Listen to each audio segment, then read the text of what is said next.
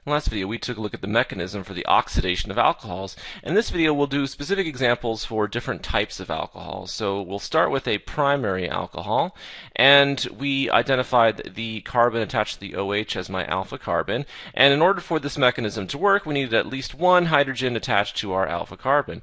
So if we react our primary alcohol with sodium dichromate, sulfuric acid, and water, which we call the Jones reagent, right? In that mechanism, we're going to oxidize our alpha carbon and lose one of those protons attached to the alpha carbon, which will give us an aldehyde functional group. Right? So we increased the number of bonds of carbon to oxygen. We lost a bond of carbon to hydrogen. Now, the difficulty is trying to isolate this aldehyde. Usually, it's very difficult to isolate, and oxidation will continue, and you get a second oxidation to produce a carboxylic acid as your final product. So if you react a primary alcohol with the Jones reagent, you're going to end up with a carboxylic acid. Let's look at an example, and we'll use ethanol as our primary alcohol here. So if we react ethanol with the Jones reagent right here, the chromium in the sodium dichromate is chromium 6+, which has kind of an orangish color to it. So when you're starting off with your reaction, it's going to look a little bit orangish due to that chromium present. And when we oxidize our primary alcohol, right, when we oxidize our ethanol, we're going to turn it into a carboxylic acid. We're not changing the number of carbons, so there's still going to be two carbons like this, but we're now going to change it into a carboxylic acid. So acetic acid will be the product, right? So we went from this carbon having one bond to oxygen, and we oxidized it, so this carbon now has 3 bonds to oxygen atoms. And in that process, if we oxidize that alpha carbon, we're going to reduce the chromium. So the chromium is going to go from an oxidation state of 6+, and eventually it's going to reach an oxidation state of 3+, like we talked about in the last video, which has kind of a greenish color. So it's very easy to monitor this reaction by just looking for the color change. And this is a very, very fast reaction. So this was originally used for the breathalyzer tests, right, to determine if ethanol is present. So let's see. What would happen if you wanted to actually stop it at the aldehyde, right? You don't want the oxidation to continue to the carboxylic acid, right? Let's say you wanted to actually stop it at the aldehyde. Well, to do that, you would have to use a different reagent. So let's go ahead and look and see how we could stop the reaction after the first oxidation. So if we started with a primary alcohol, so I'll just redraw a primary alcohol really fast here like this. And if we wanted to oxidize it only once, so that we end up with an aldehyde, right? The best reagent to use for this is something called pyridinium chlorochromate, or PCC.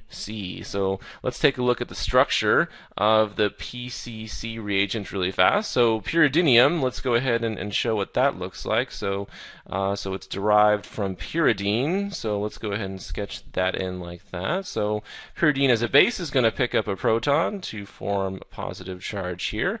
And then we have CrO3 and then Cl, and then with a negative charge. So this would be the pyridinium part. So let's go ahead and write it, pyridinium.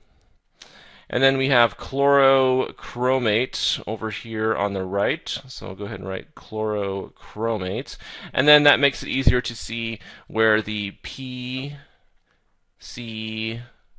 comes from, right? So this is the PCC reagent, which is a mild, it's a much more mild agent than the Jones reagent. It will oxidize your primary alcohol and stop at your aldehyde. So let's go ahead and react to ethanol again. This time we'll use PCC instead of Jones. All right, so if we started with ethanol, and we added PCC, so here we go. We're going to end up with an aldehyde, and it's a 2-carbon aldehyde, right? So we can say those 2 carbons are still there, and we are going to form a double bond, and this time it's going to be an aldehyde. So this is ethanol or acetaldehyde, which will be the result of this oxidation reaction. So that takes care of primary alcohols. Let's look at the oxidation of secondary alcohols now. So we'll start with a general a general reaction over here. So we'll have a secondary alcohol. So two different alkyl groups, or they could be the same, attached to our alpha carbon. Our alpha carbon is attached to an OH.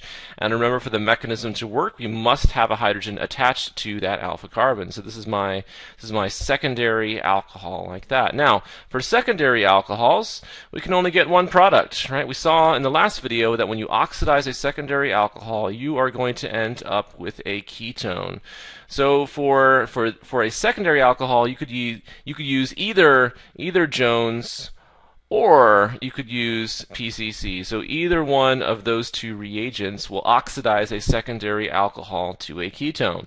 So let's take a look at an example. So let's start with a secondary alcohol. So I'm just going to draw a benzene ring on here, and then attached to that benzene ring, there will be a secondary alcohol present, right? So there's my secondary alcohol. And if I were to add either Jones or PCC, right, so Jones or PCC, I look at my secondary alcohol, I identify my alpha carbon, right, it's the one attached to the OH, and I can see there is one hydrogen attached to that alpha carbon, right, this is a secondary alcohol, so when I draw the product, right, I'm going to convert that secondary alcohol into a ketone. So if I were to do that, I would just real quickly redraw my benzene ring here, and I would convert that alpha carbon into a ketone. So that would be my product.